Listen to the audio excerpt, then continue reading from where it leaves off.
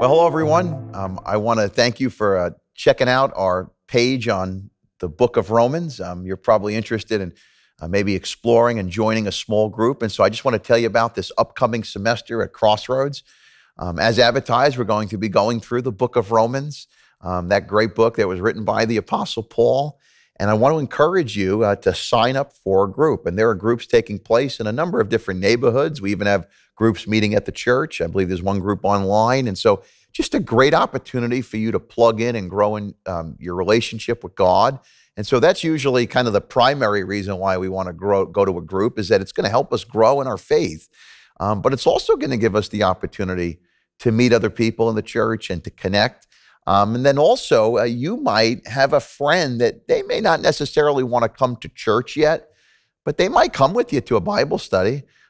They might come, if you're the leader, to open up your home and come there. And so small group Bible studies become like another doorway into the church and a great way to contribute, both as the leader of the group, the host of the group, and then the person who participates and goes.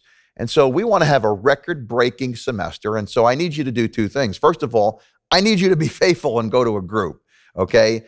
Everybody's busy. We understand that. But also everybody needs to belong to a group. And so obviously sometimes there's going to be conflicts that come up. We're not keeping attendance and legalistically throwing anybody out or anything like that. But make it your business. Make it a priority to join a group. That's number one. Number two, be praying about who you could invite with you to a group. Again, a great way for people to grow spiritually. And so I give just a wholehearted encouragement to be a part of a small group. I'm going to be hosting one myself this semester. I really believe in the power of coming together with God's word and fellowship and friends. Now, there's something else I want to tell you about, and that's the book of Romans itself, okay? Just a few moments on this. The book of Romans is a great book to study. I truly believe that if you study the book of Romans this semester, it's going to strengthen your faith. The book of Romans deals with transformation. In fact, that's the title of this entire study.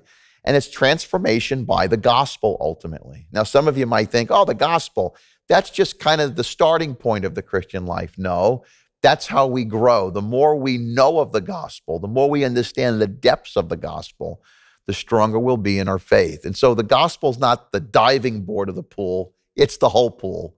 And so we want to ask you to jump in, okay? Dive in this semester. Take every opportunity you can to grow in your faith, right? That's what we always say.